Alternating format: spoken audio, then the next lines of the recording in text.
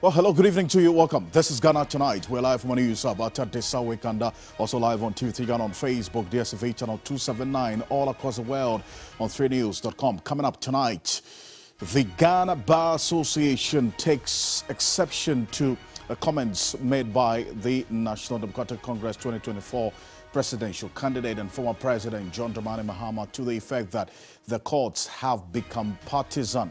The NDC believes that the former president reflected exactly what the situation is. We'll get into that.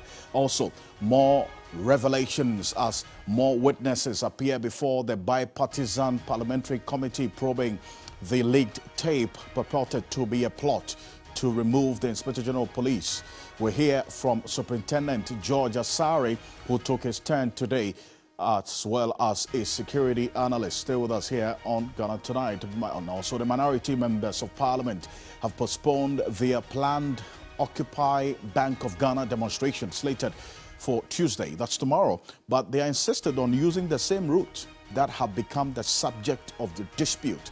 Does that mean that really what the outcome of the court injunction case would not have any significant impact on the decision? Stay with us. Mahama Yariga is our guest. He's going to be joining us later on the show here on Ghana Tonight. As always, we're very interactive. Let's hear from you.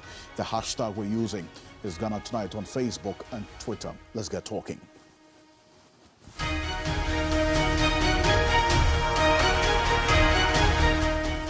Let's settle for Ghana Briefs.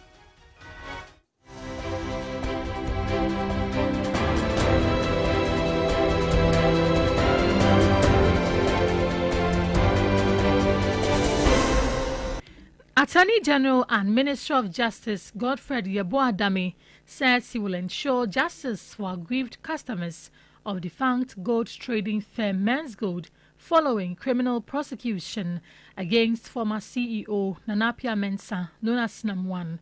He was speaking at the 40th International Symposium on Economic Crime in USA.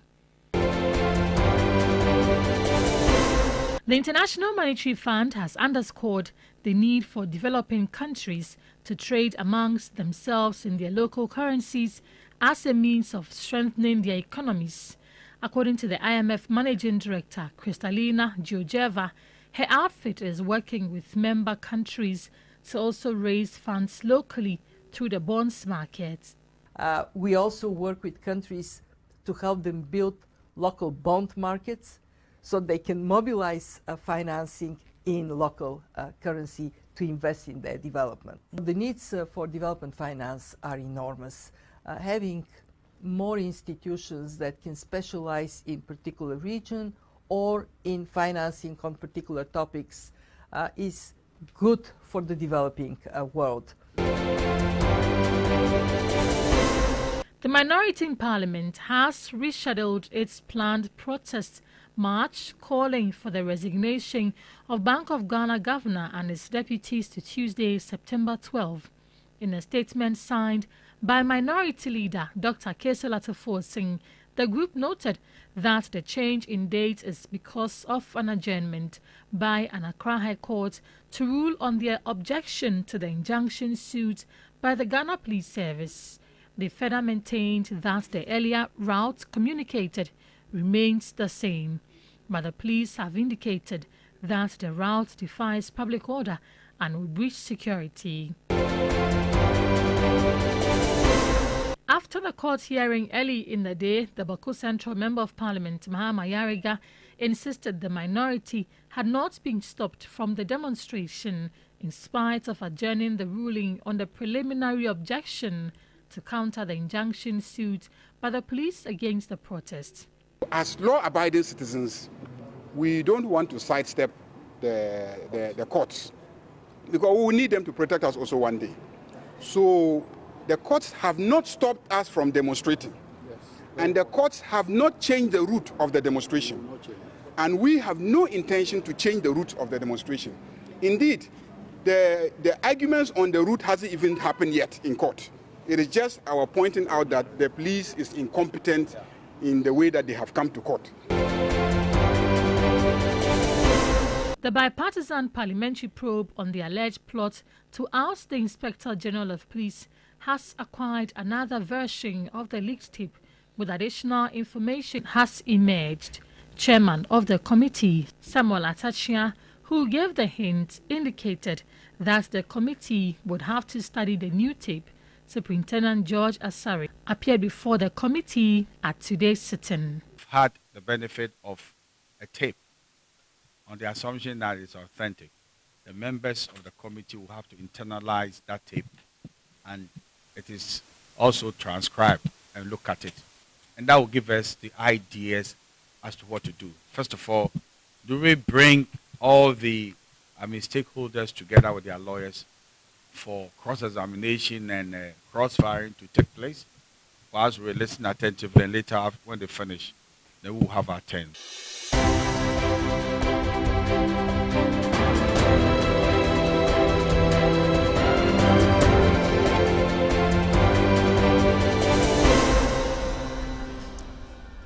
Well, there's more news on 3news.com. Make some time and visit 3news.com. Coming up next here on Ghana Tonight, more revelations as more of the witnesses are appearing before the bipartisan parliamentary committee probing the leaked tape that captures a plot to have the president remove the IGP. It's taking very interesting turns. We hear from Superintendent George Asari, who took his turn today, as well as a security analyst on the developments earlier today. And as we did hear from the chair of the committee, Samuel Atachia, there's a new audio which he describes as very extensive. It's much more inclusive. We had more than 45 minutes, because this initial one that the committee has and has transcribed is about 45 minutes long. What we are hearing is that this other audio that they have is more than 45 minutes. So it paints a very interesting development. So one of the police officers at the center of this IGP linked audio tape controversy, Superintendent George Asari, has labeled parts of the tape in question as cut and paste, as in edited. This was at the bipartisan parliamentary committee hearing earlier today when he appeared before them. He, however, confirmed that his voice was on the audio tape. Yes, that's his voice. Take a look. Do you admit that your voice is on the tape? Yes, Mr. Chair, but there is some cut and paste on the audio, but that notwithstanding, the voice in it is mine. I have Alhaji Bugri Nabu on tape. Everything he came to say here on video in his office, the same office. His relationship with IGP and contracts, 40,000 boots contracts. My brother, you were very good and said you speak in camera. Have you forgotten yourself? Yes. Ask your very simple question whether you appear before the Honorable Chair, sorry. Okay. Honorable Chair, I'm all right.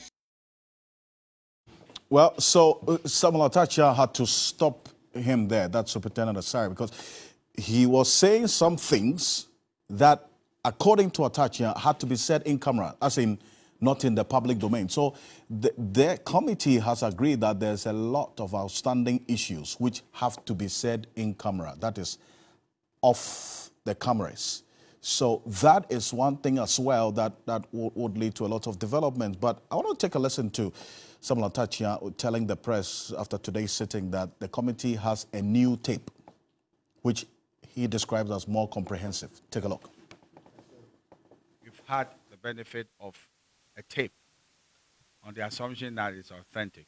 The members of the committee will have to internalize that tape, and it is also transcribed and look at it. And that will give us the ideas as to what to do. First of all, do we bring all the stakeholders together with their lawyers for cross-examination and cross-firing to take place? Whilst we listen attentively, and later when they finish, then we'll have our turn. Well, so that's some touch on there. A new development is Colonel Festus Abaji retired. He's a security analyst. Thank you, Colonel Festus Abaji, for joining us here on Ghana Tonight. So, very interesting development we're seeing now in this committee hearings. After today, Superintendent Asari appearing before them, the committee says they have a new video and audio as well, which is described as quite comprehensive. To take on all of this. Well, if I recall very well, when this leaked audio tape came out, I listened to certain individuals on certain platforms, that's media houses platforms, purporting that there were video files beyond or besides the audio file, and that the video files were a bit more extensive or expansive in the coverage of the meetings. So I'm not surprised that it has now come to the attention of the committee that such a video file or audio file exists. Indeed, I had the privilege of listening to the Superintendent Asari today, and I think he kept insisting that the audio file upon which the transcript was made had certain missing elements. So the whole idea is I want to get to the bottom of this conspiracy. So the more, the better. And I think the earlier the committee had access to the video file, digested it, did the transcript, shared it with the witnesses, and if need be, recall them to appear before the committee, the better. But I say, Alfred, we need to look beyond the exchanges before the committee and try and understand what is really going on. And what is going on is very simple. One is that there has been an extensive politicization of our security institutions. And in this case, we're talking about the Ghana Police Service. That we need to admit. Because I wasn't in the country, but I've been told that the second witness, the COP who appeared, was not ashamed about owning up that he is an MPP sympathizer or affiliate or whatever it is. And we all know, when this gentleman on the committee, the Chief Superintendent or Superintendent Tobu or ACP Tobu was about to leave, he tendered his resignation. And then he indicated that he was going to go into politics. Some Ghanaians tore him into shreds, especially those whose party is now in government. That he had been an NDC officer all along, and yet was very close to the IGP and so on and so forth. See, this time around, the very people who were castigating Tobu for coming out that he did not practice politics whilst he was in uniform. He served his service and his country, but he was leaving to go into politics. Those people who castigated him are now very quiet. And this is a very bad case, worse than, Peter Tobu's case, assuming that what he did was wrong. We need to hear those people. But all I'm saying is that the degree of politicization is worrisome. So now you need to put a label on your forehead that you're a police officer, but you are NDC police and MPP police. That's the first thing. The second thing is a lesson or an idea I learned from one of the army commanders I served under, or had the honor of serving under, Lieutenant General Smith. And he used to tell us that The business of a commander, among others, as a leader, is to create a command environment in which your headquarters, your staff, and the units that the headquarters command can do their work with little or no supervision. Now, this command climate or command environment is what we are talking about here. That it starts from the political level. Because if we had a political system in which Ghanaians knew that you couldn't go to a certain minister, you couldn't go to a certain president, you couldn't go to any chief director in order to peddle, falsehoods and so on, people will be very, very hesitant in approaching those individuals in order to peddle, influence or solicit, assistance. But because the system has become such that the system makes use of persons like those who have appeared before the committee in order to get their control over these institutions. That is why people have the courage, the nerve to actually conspire to remove an IGP. And it's very, very worrisome. When they appear before the committee and they acknowledge that they know that the Constitution prescribes that the president shall this and that appoint an IGP. Worrisome indeed. Kind of Professor Obadi, it is worrisome. But one thing that also is consistent with COP, that's Alex Mensah, and then also the Superintendent Asari, who appeared before the committee today, is about the performance of the IGP. So you recall COP Alex Mensah talking about the IGP being the worst that he has encountered over the 31 years that he's been serving as a police officer. And then also Superintendent Asari talks about some people in the service not being happy about how the IGP is going about things in the service. How do you measure the performance of an IGP? I mean, what's the criteria? I mean, you've served in the army, right? But then again, with the knowledge of measurement of the criteria of the head of a security institution, what should that be? I might have my disagreements with the IGP around questions of his style. Not that the IGP is corrupt. He's not embezzled police funds. He has not misapplied the resources that have been given to him. It is all about, very little things like welfare and whatever it is. You see what I mean? So are they really professional police officers? We've all worked under different commanders from the time that we were second lieutenants. There were some that we liked. There were some that we didn't hate, but were not very comfortable with their style of leadership. But we did not conspire to talk to higher levels, whether it's a brigade level at the time, or if you like, the Army HQ level at the time, and CDS's officers, to have them removed. We didn't do that. We did what we could to serve our term or tenure under their leadership, and then we left. That is how professional officers behave. We must not expect that everyone who becomes our leader will be somebody that we like. It doesn't work that way. And the fault that I have with these police officers who have been making so much noise, it's all part of the propaganda to try and undermine the integrity of the IGP. He's harsh, he's this, he's that, he's selective, he's nepotistic, he promotes his people, he does that. So the question that was asked today to Superintendent Asari, that should this responsibility, may we call it the dereliction of oversight responsibility of the police council?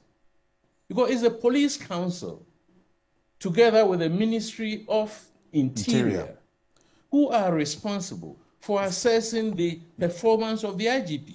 Right. And that raises the concern about what the police council's own measure is, and then also the other agencies that assess the performance of the IGP, for that matter. But there's, before we go, there's one bit about how he, Superintendent Asari, together with Bugin Abu's son, who is described as the personal prophet, because Bugri Nabu's son is a prophet, who is a personal prophet of Superintendent Asare. And he came into the picture somehow about something to do with, you know, spiritual powers and so on. I want to take a listen to that part, and then Ken, I'll bring you in on that particular issue. Take a look. It was Alhaji, Master knows he is a Christian, and he was well aware that he will resort to his Christian prayers.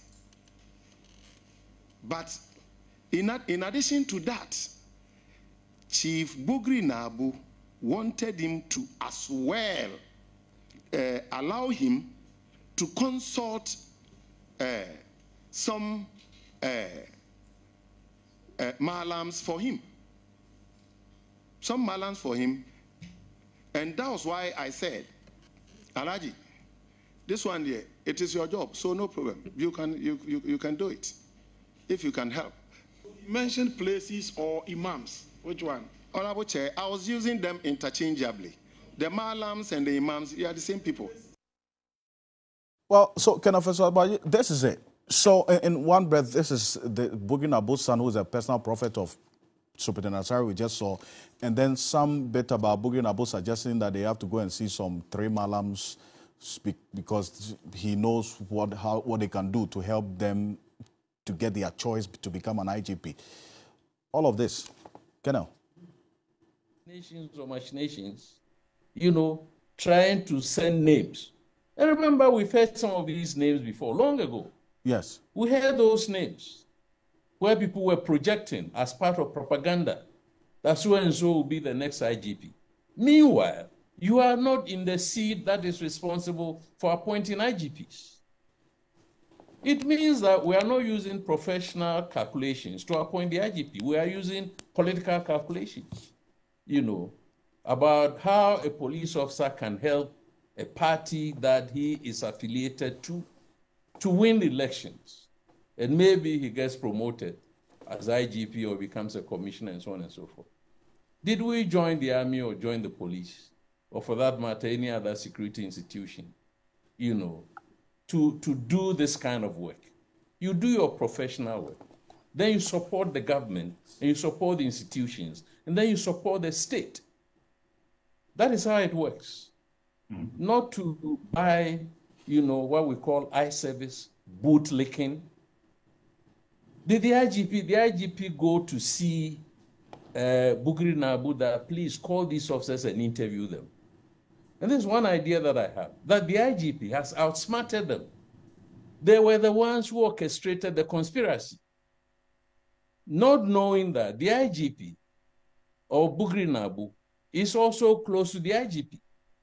So when the IGP was told, as we say, where is the evidence? The evidence, as Bugri Nabu said, is in the audio tape, is in the video.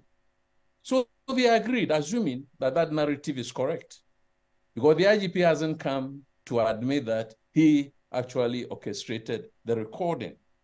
But if he did that, where do you find fault with him? Because you were the ones who in the first instance were conspiring to remove him. And if you chose to find the evidence, you come and appear before Parliament, and you have this, you know, angry, whatever, ambience, you're angry with the IGP for recording. You are not ashamed that you conspired to unseat the IGP. So if there's a kind of mentality, the psychology of Ghanaians and of the people that were placed in these services, then we are doomed. And we shouldn't be surprised that we are seeing some of these things that are happening around us. The lack of moral courage to tell somebody that, look, you are my leader, you are my commander, but what you are telling me, I cannot do. And if you lie, you are like me. You say, I will not do it. Do it.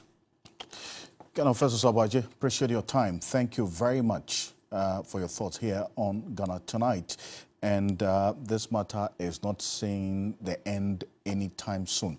If what the committee is saying is anything to go by, that they have a new audio which is even extensive than the 45 minutes that they have been dealing with.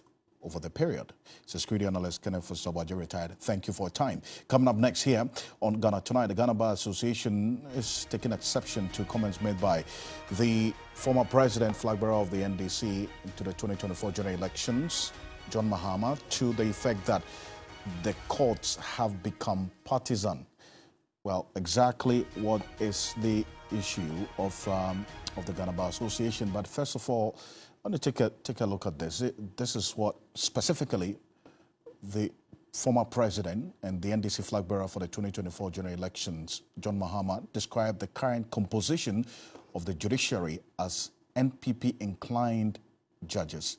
He was speaking at the 3rd annual lawyers conference of the NDC lawyers in Akonsombo via a link. Take a look. We do believe that there must be judicial reform. Indeed, most Ghanaians, if you interview most Ghanaians, they believe that there must be some reform of the judiciary in order to bolster its reputation and make it an independent institution that not only Ghanaians, but foreign investors and any person who is in the jurisdiction of Ghana can trust. And so, as part of the discussions you have, we must look at how we, as the executive, and also the members of the judiciary can work together to improve the image of the Ghanaian judiciary. I believe that if the image of the judiciary is improved, it inures to the benefit of those who work in the courts. It inures to the benefit of the judges and all the judicial service workers. And so this must be something that the executive cannot impose on the judiciary, but the judiciary and the executive working together, can work to improve the stature of the judiciary. We have our work cut out for us when it comes to the executive. We must make sure that we restore the trust of our people in the executive, and that people are not going to come into office and money is going to be found under their bed. And at least I can guarantee and assure the nation that I'm not going to be a clearing agent president, and that if people are accused of corruption, we would allow the constitutional bodies that are mandated to deal with those issues to go ahead and do their work and carry out those investigations. And so that I can give a firm assurance about. Let me also say that often when we have come out of elections and we have won, everybody wants to go into the executive. Our lawyers, please, I beg you, some of you must be prepared to go onto the bench. And I know that some have very lucrative legal practices. They don't want to leave those practices and go on the bench. But I mean, you can see what the current president has done. He's appointed the biggest number of judges onto the bench. It's more than 80 towards 100 and counting. He's packed the courts. And we know that they've packed the courts because they want to avoid accountability after they have left office. And so all manner of people who are known to have been partisan, to have been executives of their party, who are in the legal profession, are being leapfrogged into the superior courts and other places. And so we must be prepared as NDC legal persons to also go onto the bench so that we can balance out, the judiciary. Currently, the judiciary is packed with NPP inclined judges. Well, so that's the comprehensive concern that the former president John Mahama raised. Now, this will not be the first time he's raised those concerns about the judiciary. Last year, around August last year, at the same event, he criticized the judiciary and the reason why he believes that the reforms in the judiciary have to come in as quickly as possible to restore confidence, especially in that arm of government. Recently, so badly has the image of our judiciary deteriorated that many of our citizenry openly make mockery of our justice system and of our justices. The phrase, go to court, is these days met with derisive laughter instead of hope that one will truly get justice if he went to the courts. If people are not poking fun about politics and inducements being used to sway the hand of justice in the lower courts, then it is poking fun and making statements about the 7-0 of the unanimous FC. Verdicts which mostly involve cases of a political nature in our Supreme Court. This is an unfortunate but serious development. One of the scariest existential threats to any democracy is when citizens think their judiciary holds no value for them or no use to them. In recent time, we've seen surveys by both the Afrobarometer and then also the United Nations ranking institutions that are perceived to be corrupt or have actually engaged in corruption. And you find the judiciary in there. And so on. That's where the concern has been raised. Xavier Kuje is the Public Relations Officer of the Ghana Bar Association. He's joining me on Zoom. Mr. Kuje, thank you very much for joining us here on Ghana Tonight. So what exactly is the Ghana Bar Association's concern about the comprehensive issues that John Mahama raised in that video I just played? This is a comment that must be condemned, especially coming from a high caliber person such as former President Mahama. I don't know how he came to the conclusion that judges that have been appointed or have been appointed by the current president are MPP inclined. He was once a president. Maybe he has some evidence that I do not have. But I think in making allegations of this nature, he should have been able to substantiate it by mentioning names, at least. He said there are about 80 people. So he's able to mention at least 10 of them or just a certain number of them. That would have been fine.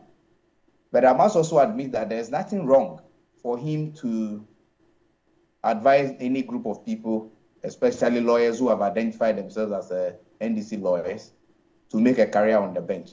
That is absolutely good advice. But to say that they should do that because he wants a balance on the bench, because his allegation is that the current crop of judges that have been appointed or have been appointed by the current president are MPP inclined, is rather in bad taste. Because this is the man who is seeking the high office of president. Is he telling us that that's what he's coming to do? Because in his comment, he said there's a need to reform. Is he coming to reform by perpetuating the same complaint about? Then to me, he will not be doing any reform. He will rather be continuing with the alleged rot. And so I think that there are people we look up to. We aspire to be like them one day. Personally, he's somebody I've been following closely since my university days as a younger person, when he was in parliament. So some of these things, I think that I should be careful. He should just stop saying them, because he's a man of influence, an ex-president, a former president, who is the leader of a party, a flag bearer. He holds a lot of influence, has a lot of followers, so not a good thing for him to say. And to say that be a person of integrity, a person of moral uprightness, and a person of good knowledge of the law. I don't know of a situation where they have ever asked anybody, or in the future they will ask anybody, what is your political ideology, political affiliation, membership of a political party before you are appointed. I've not heard it before. I think there are people on the bench now who, or at least one judge, who is a former a member of parliament on the ticket of the NDC. Nobody prevented him of from becoming a judge because he was once in politics, because he was purely appointed on his professional competence and qualification, not his political affiliation or political membership of a party.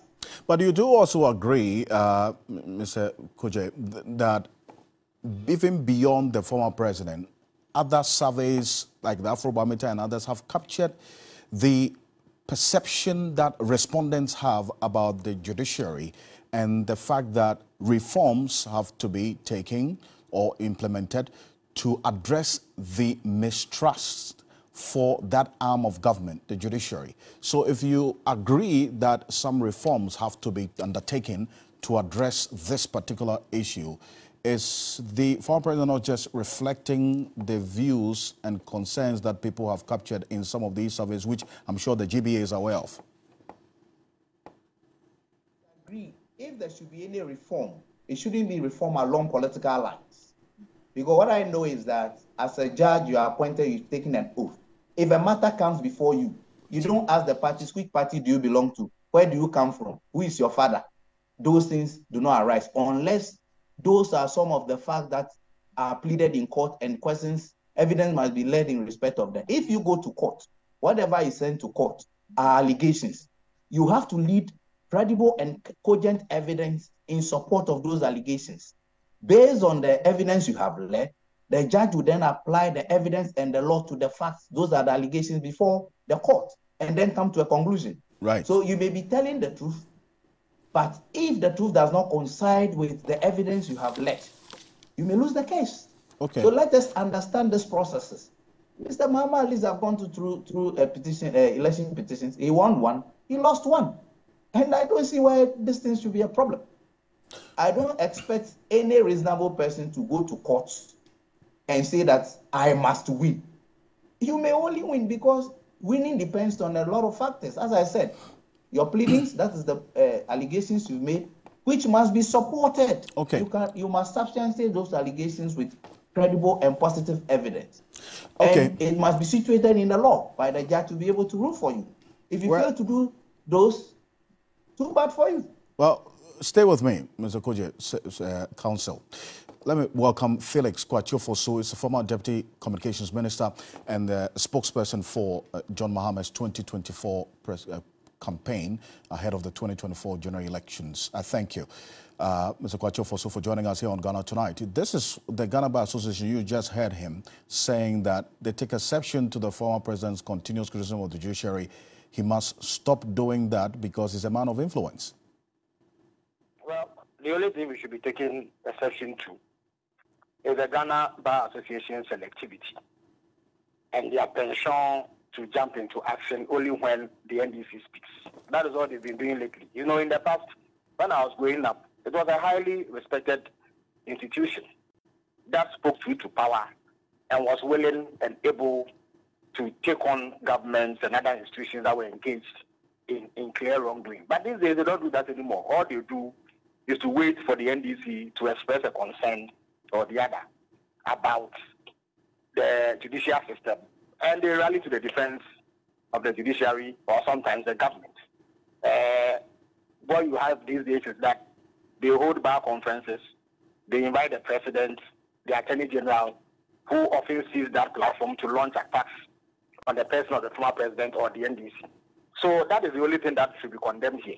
Otherwise, any reasonable, fair-minded person will find reason and value in what the former president is saying. Let me also put it on record that President Mahama is not an unreasonable person. He has not said these things or taken this position because he lost the court case in the election petition. As he rightly pointed out, President Mahama won the election petition in 2013, and no reasonable person forms an opinion about the judicial system on the basis of the winning or losing of one case. What we have observed is a consistent pattern of appointments of persons that we know have MPP leanings.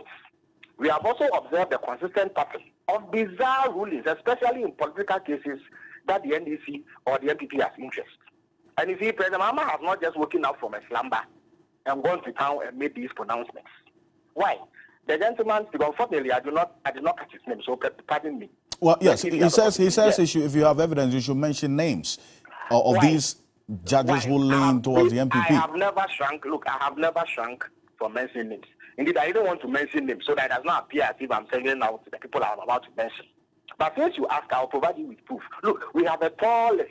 That's what the GB is asking for. Of persons we know have MPP lineage. Indeed, when I finish speaking to you, I will forward to you evidence of their MPP membership and affiliation. If you go to the High Court today, there is a judge called Justice Solomon Tumesi. He was an MPP communicator. Indeed, I will send you a video of him sitting in an FM station in Kumasi, debating on behalf of the MPP. In addition to that, he became the constituency chairman of the Doma East constituency of the New Patriotic Party. Again, I will send you screenshots and Facebook posts of Justice Eric Ansa Ankuma, who is also a High Court judge, making clearly partisan statements in support of President Akufo-Addo. Why? When Justice Gawu, I hope I got the name right, who was recently appointed as a Supreme Court judge, went to the Parliamentary Committee for vetting, did he not openly admit to his MPP affiliation? And there are many more that I could mention. What I expect the GBA to do is to assess the concerns being expressed by President Mahama and fight to ensure that the review of justice is balanced and that there is equity and there is fairness. Why? What do you call it?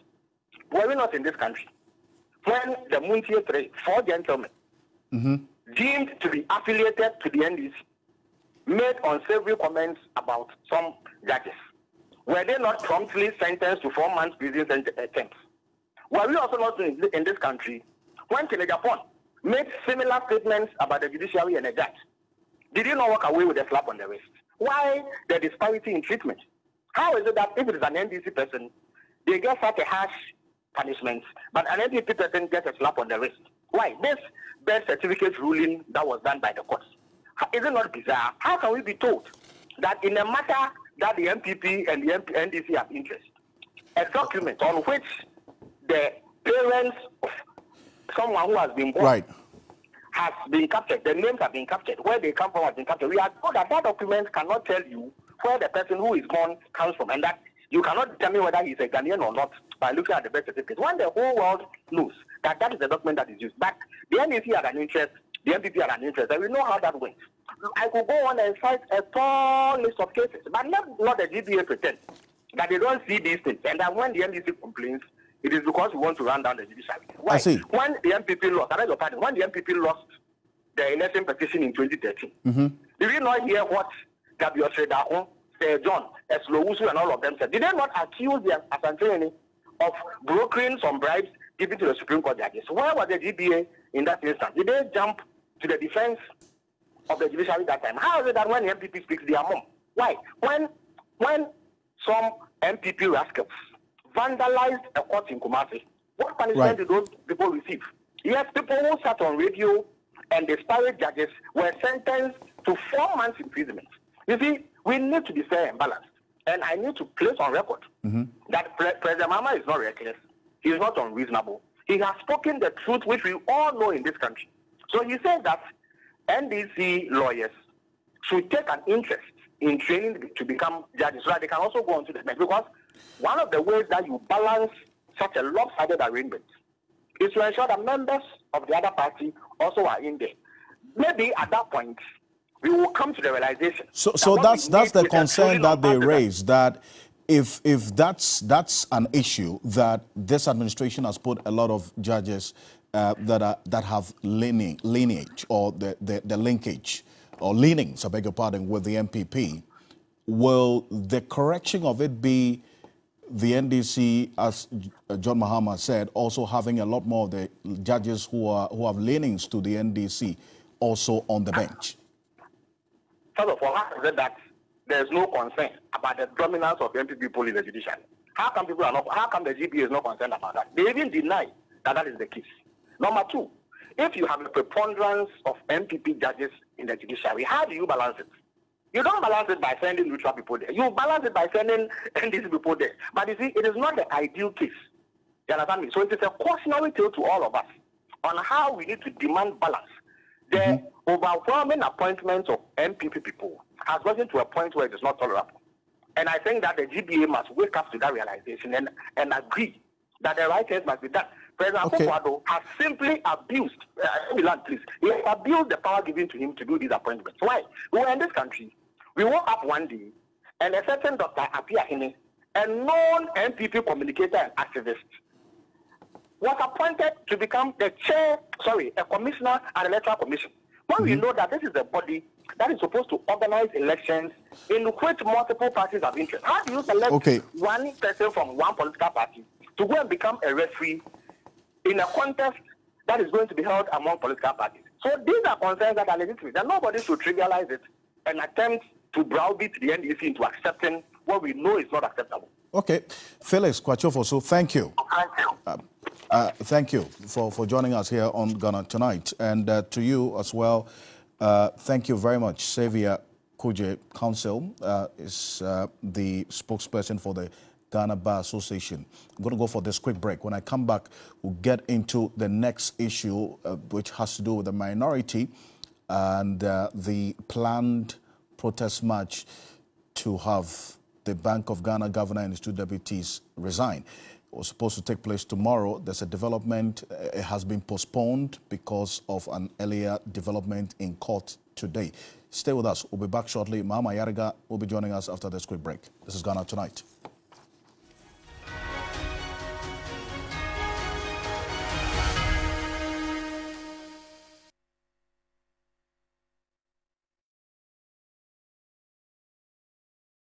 Ladies and gentlemen, we're going to demonstrate to you the superior properties of Flamingo paint as compared to other paint brands on the market.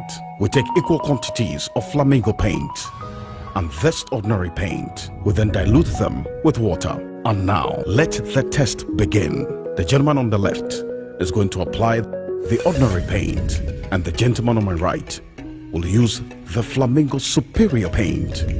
As you can clearly see, Flamingo has the obvious better hiding. Furthermore, Flamingo has painted a much larger area. You know, 1 bucket of Flamingo paint is equal to several buckets of any other paint brand on the market. Flamingo paint is made with superior formulation to give superior durability, superior hiding, superior coverage. Flamingo paint, simply superior.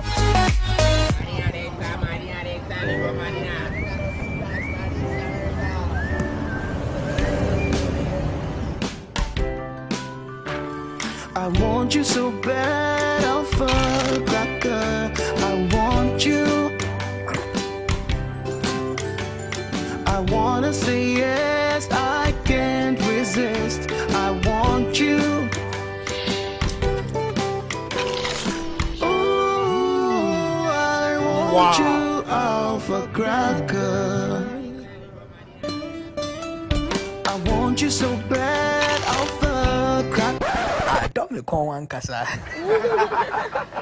Of a goodness rich in milk and butter, in Alpha Cracker, yummy and deliciously crunchy. But I can't resist you. Alpha Crackers, simply irresistible. This advert is FDA approved. Who wins the Ultimate Energy Personality of the Year at the 7th edition of your prestigious Ghana Energy Awards? Under the theme, Ghana's Energy Transition Framework, Sector Institutions as Building Block for the 2030 to 2040 target. You can nominate yourself or an institution for categories such as CEO of the Year, Energy Investment Impact Award, Energy Signature Award, Endorsement, Validation, Industry Partners, Media Partners, TV3, Ghana Energy Awards, 7 years of redefining excellence. When you have the extra bit of ambition in your heart, you also need extra bit of energy to come through. And for that, Rush Energy is the perfect boost to get over the line. Created in the USA and proudly made in Ghana. Thanks to the unique formula, you have the power of ginseng, the benefit of vitamins and all the energy of inositol, taurine and caffeine. Anytime you need to go beyond, Rush Energy will help you get there. Everybody knows Acrobato. And if you know Acrobato, it means you know M-Punch Homeopathic Clinic. M-Punch Homeopathic Clinic is my pillar. Let's hear what others are saying about M-Punch Homeopathic Clinic. Who will be careful M-Punch one?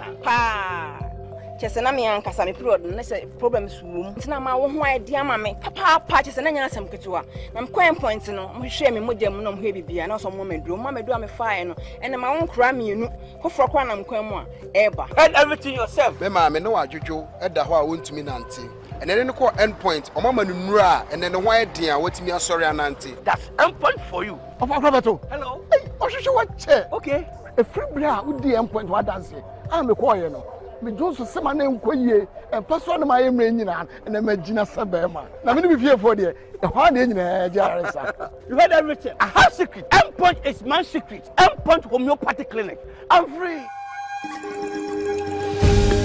Artificial intelligence, creativity and sustainability. Join this year's Africa Rising 6, brought to you by the International Advertising Association IAA at the Kempinski Hotel, Gold Coast City, as we uncover the power of building future-ready brands on 5th and 6th September. Speakers Sasan Saidi, World Chairman and President, International Advertising Association, Andrew Techiapia, co-founder and MD, ZPay, Letepu Machaba, independent business leader, former Vice President of Home Care, Unilever, Ivan Moroki, CEO, Kanta South Africa, Guy Parker, Chief Executive, Advertising Standards Authority, United Kingdom, Steve Papaiko, CEO, Extreme Ideas, Sami Awuku, Director General, National Lottery Authority, and many more. This conference is sponsored by Margins Group, ZPay, Google, MTN, GOIL, and NLA. Media partners, CNN, Media General, Graphic Communication Group. Register now at www.africarising.iaaglobal.org for more information or contact Nanajwa on 0242 528 431 or the AAG Secretariat 0244 440477.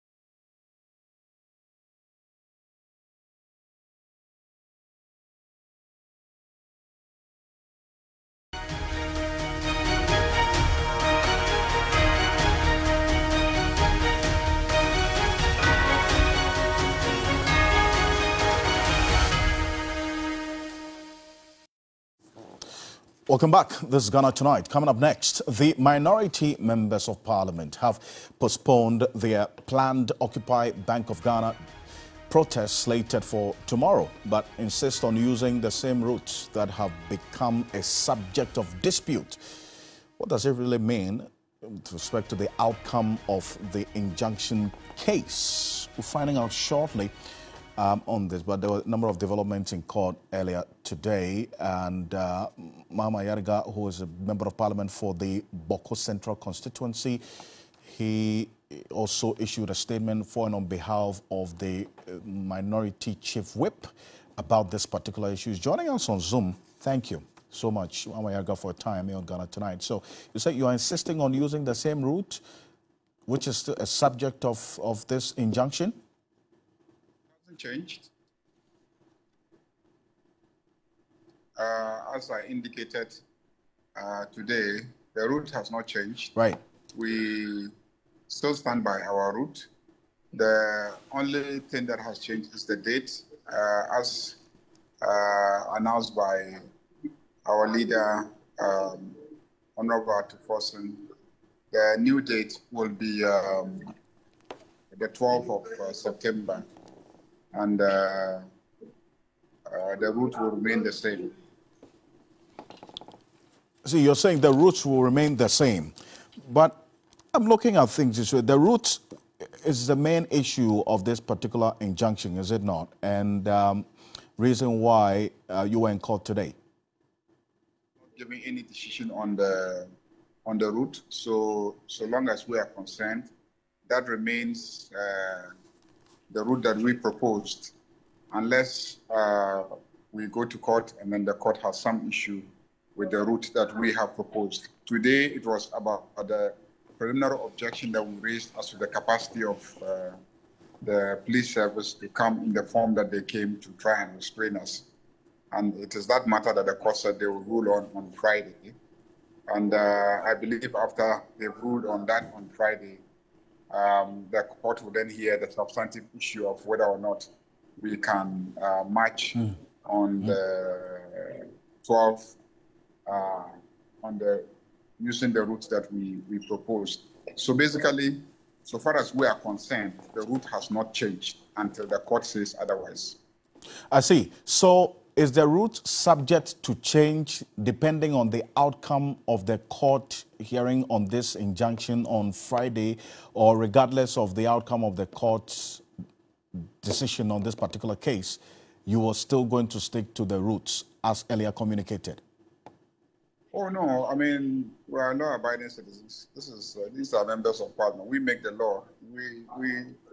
We cannot be in the forefront of saying that we will not comply with any court decision. But we're saying that we are very confident that a court will not revise the route, because there's really nothing wrong with the route. It's just the police that are trying to engage in fear-mongering, intimidatory tactics, telling people that there's a fear that there will be a military coup, and it is a demonstration that would, serve as a basis for a military coup. That's just fear-mongering. That's a very intimidatory tactics that they are using. And the rest of us cannot allow the police, to fail to perform their basic responsibilities and use threats of military coup as the reason why we should allow them not to perform their basic responsibilities. In the past, we have marched along the same routes with the same police providing us with their support. And the marches have been very peaceful and very successful. And so, you can't tell us that today you have lost that capacity to be able to police us to march along the same routes. And so we should not, yield to their intimidatory tactics. I see. You raise concern about the police application to injunct the process over the security concerns, and the fundamental issue you raised by your lawyers earlier today was about Article 88.5 of the 1992 Constitution and questioning the police's capacity in issuing this particular injunction, or as it were, applying for the injunction on your planned protest. Now, the police in their response is saying this is something they've been doing, there's precedents, they've been doing this all the while. So did the judge really take into consideration all of this earlier today in the court ruling? Well, I mean, the issue really is that in the past, the police have always come to court to try and restrain us. And today we thought to point it out to them that all that they have been doing in the past has been wrong.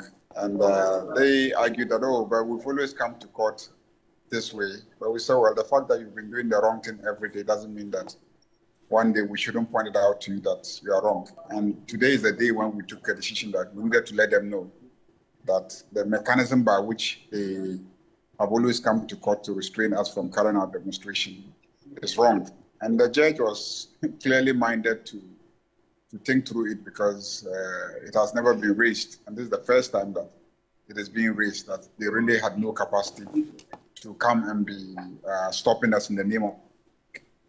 They could have come in the name of the IGP, but not in the name of the Republic. If they are coming in the name of the Republic, then it should be the Attorney General himself or his staff or somebody that he has properly authorized to come and stop us in the name of the Republic.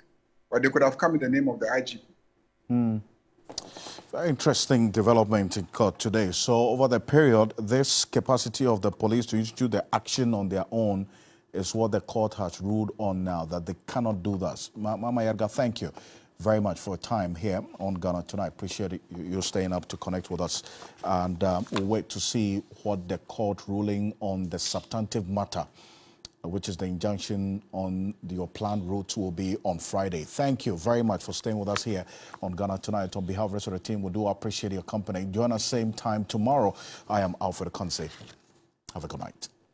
Ghana Tonight is brought to you by Flamingo Paint. Superior durability, superior hiding, superior coverage, simply superior.